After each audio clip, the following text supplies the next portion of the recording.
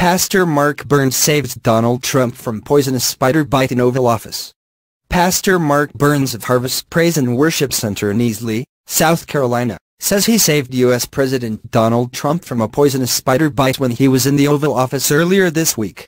Burns posted an 11-minute video on Twitter Wednesday where he revealed that the incident took place on Monday, when he and a group of evangelical leaders presented Trump with a Friends of Zion award for his decision last week to recognize Jerusalem as the capital of Israel. The pastor, who has been a strong supporter of the president, explained that he was at the Oval Office to present Trump with the award for his courageousness, when in his peripheral vision he saw a movement going up Trump's back. It was this massive, huge white spider. And it was darting toward the back of his neck, Burns recalled. He thought to himself, can anyone else see this? He noted that nobody else seemed to react, and it was happening so fast that his first instinct was, kill the spider, protect Donald Trump.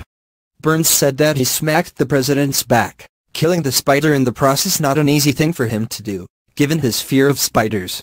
I cannot stand spiders. I have always had a fear of spiders, but because it was the President of the United States of America, and I saw it running literally toward his neck, he felt that he had to act. Later on in the video, the pastor said that it was a yellow sac spider that he killed, which according to the website venomousespiders.net, is poisonous. The website clarifies that the spider's bite has mild and local cytotoxic and neurotoxic effects, though no fatal incident has ever been recorded. Still, the bite is quite painful from the outset. A person usually develops redness, swelling, and itching near the site of the bite. Redness disappears after about 72 hours, and the skin heals in a week or two. Burns said that Trump is a man's man and that he wasn't startled by the pastor smacking him on the back, even though the room went quiet with people wondering what had happened. The South Carolina preacher then turned to Secret Service agents and said, "Please don't shoot me." When Trump asked whether the spider was dead, he presented the dead arachnid in his hand as evidence. "I was not going to let this spider bite the President of the United States," he said. He explained the situation and said, "I saved you, Mr. President," joking that he deserves a medal for his actions. He said that everyone present laughed at the incident.